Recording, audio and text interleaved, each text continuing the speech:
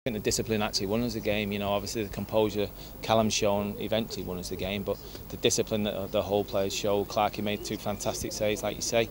But you know, when the going got tough, you know, we got tough and did it in the right way. We didn't, you know, step over the line, and you know, I've got to give the players credit for that. And we've just been pretty solid since Scarsy's come in and George has come in.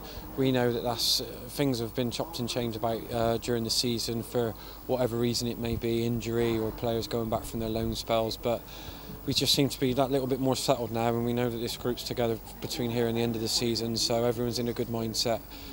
We know what personnel is going to be used, and it's down to us to make sure we get them points. And the first and foremost is we get over that line as quick as possible, and then the rest will take care of itself. But we've really built on something now. You know, from the last 4 games, like we're building the whole time. Team unity, team spirit, everything in there.